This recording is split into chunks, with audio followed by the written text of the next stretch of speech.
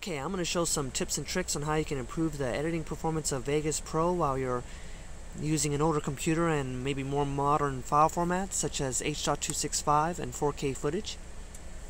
So right now I just opened up this project and you can see there's a lot of thumbnails being generated here by Vegas, and Vegas is having to decode these files, and it actually takes quite a bit of time for it to decode the H.265 files on this older computer, and it's using 100% or nearly 100% CPU cycles to do that. So every time you open up your project, you actually have to let Vegas build these thumbnails, and that means your editing performance is going to be slow for a while until it builds them all. Well, let's go ahead and change that. Let's go to Options, Preferences, Video tab, Thumbnails to show in video events, change that to None, and click OK. Now, Vegas has still got a queue to build some of these thumbnails in, so let's go ahead and restart the, let's go and just close our project, reopen it. Alright, I've reopened the project and you can see that there is no or minimal CPU utilization, and Vegas is not attempting to build these thumbnails.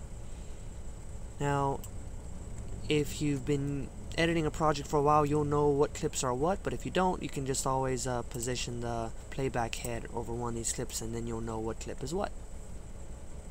Okay, now I'm going to talk about the video preview, video proxies, and the project media tab. So I'm going to open up the project media tab and you can see that you're seeing a list here. If you go up to the top, you'll see list, details, and thumbnail.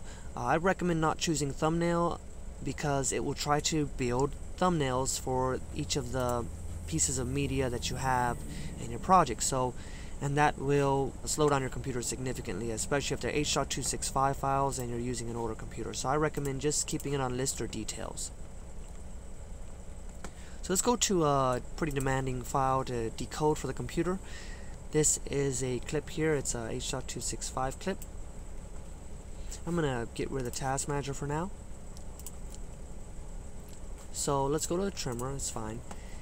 And let's go ahead and just, actually I'm going to bring up the task manager again by pressing Ctrl Shift Escape, and let's go ahead and drag this around the playback head. You can see that there's a lot of lag, and you could not really edit very well. You definitely can't edit in real time to this. So what if I change the video quality from best full all the way down to draft quarter? I mean, shouldn't that help? Well, no. It's going to basically be the same performance, and the reason why is because that draft quarter is useful for rasterizing effects and transitions at a lower spatial resolution. It's not useful for this particular situation because Vegas still has to decode the source H.265 file before it displays it in this video preview frame buffer window here. So it still needs to look at the original H.265 file before it downscales it. So it's kind of pointless.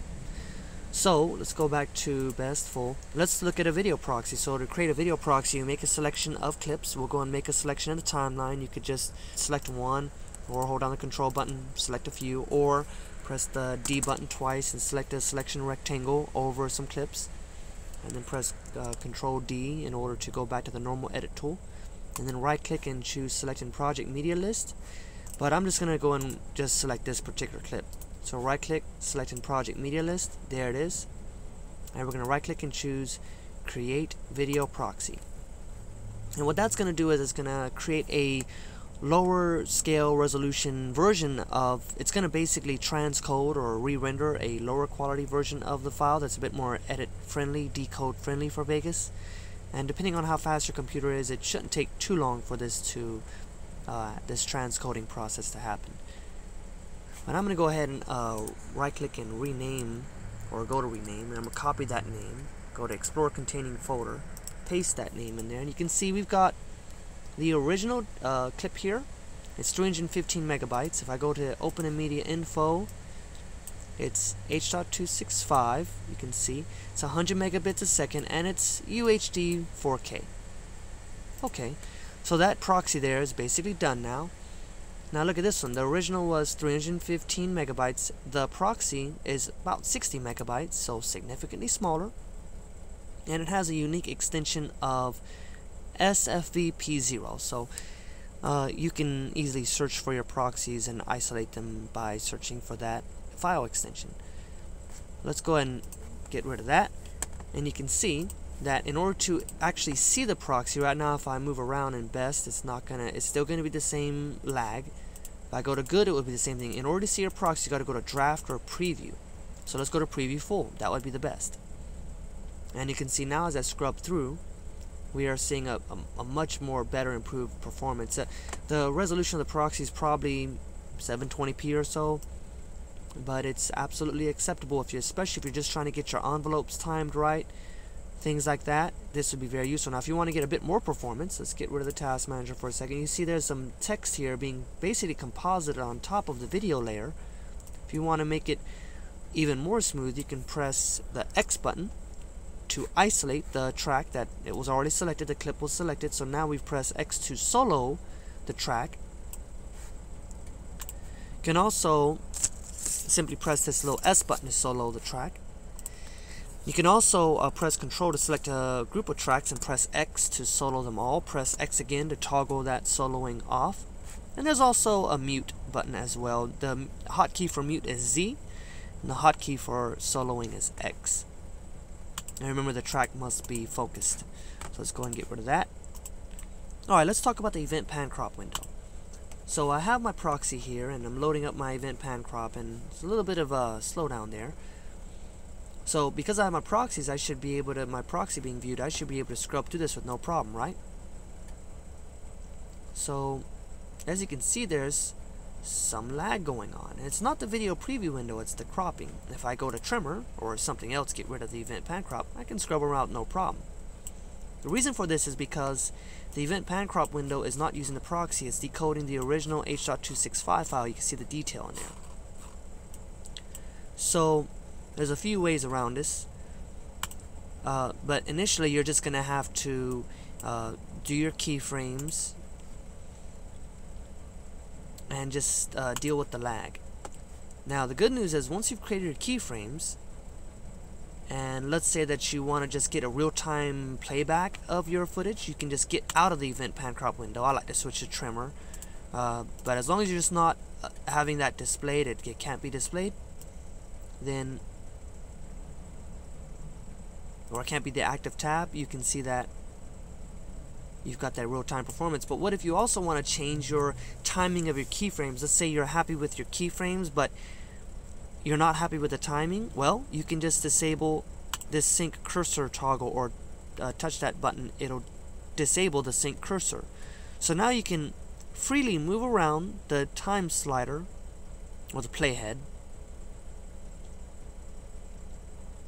and this window's not updating. And then you can change the timing of your keyframes, the keyframes you're already happy with, but you just want to change the timing. So let's say that's going to zoom out much faster, but then let's say you want it to take much longer to zoom out. Now as I move the playhead, you can see that this is useful. And then when you're done, you can re-enable the sync cursor with the frame on this line here. So that's really, or the frame in the down here. Okay, so let's go through a few more preferences real quick. Options, preferences. You should, if you're using multiple instances of Vegas, you're dragging and dropping clips between different basically instances of the program, and you notice every time you get into your main project it lags a lot before it lets you do anything, that's because of this option. This option is usually enabled, close media files without the active application. So if your computer has a decent amount of RAM, I recommend that you disable this option, and then you'll be able to seamlessly go between instances of Vegas and you won't experience any slowdown while it tries to reload the media files. Also, your RAM preview. This computer has 32 gigabytes of RAM. I think the default for this is like 1024 megabytes, but depending on how much memory you have in your computer or RAM, I recommend upping this up to maybe about 1/4 the computer's total memory. So for me it'll be about 8192. But if you had like maybe 16 gigabytes RAM, 4096 might be appropriate. If you have 8 gigabytes RAM, maybe 2048 megabytes would be appropriate. You get the idea. So 8192 for me. And of course, if you have a dedicated graphics card in your computer, make sure you use that. And of course, some of these settings require you to restart Vegas Pro before they take effect. And finally, let's imagine you are color grading. Let's go and enable our little color effects here. It's actually pretty simple, but you can see that I'm going to go into 32-bit. Let's say I like to color grade with video levels 32-bit so I can avoid a bit of that color banding, some of those color banding artifacts. It actually does help even though the source video is 8-bit. Let's say I'm in best. So I'm scrubbing around here and I like my colors. I'm maybe going over here and changing the contrast a little bit, things like that. And it's not real-time performance, but it doesn't have to be. So I'm basically making sure everything's good the way I like it. It's a little bit of lag, but it's acceptable. You can always go to best half. That'll be a little bit faster actually. And then let's say I like this, but I want to just check my timing one more time. Well, another option I want to recommend is, let's say we go to preview and we try to drag around. It's lagging quite a bit, isn't it? That's because the effects are being processed. Well, we can go here and let's go to select all and make sure once you've selected all, you don't have to do it again, just disable effects and then with effects. So if you disable the effects, now we can scrub around. But it's still slowing down, and that's because in the video settings we're using 8-bit video. Okay, that's much faster, but it's still dropping a frame here and there, and that's because of the text being composited onto the event here. So I'm going to go ahead and press the X button, and now we're soloed, and this is about as fast as it can be. So let's imagine that you want to go back to color grading. Just disable this, go to best, full, go here, go to your 32-bit, and now you can go maybe to this frame again that you like, and you are back, or maybe go to best half, because it doesn't really need to be that detailed. And then let's say, okay, I'm happy with this, but I want to go check my timing one more time. Just disable your effects, go to preview, full, change this to something like 8-bit for maximum speed, and now we are back to dragging around. You can also, of course, solo the track if you really want, especially if you have a lot of tracks going on. So you can check your timing here like this, and then go back into your color grading mode by disabling this, going to best, maybe half, changing this if you prefer, if you're into that. And then with minimal time you can get back into color grading. So this is the best way overall to use Vegas on a slower computer, and I hope this helped out.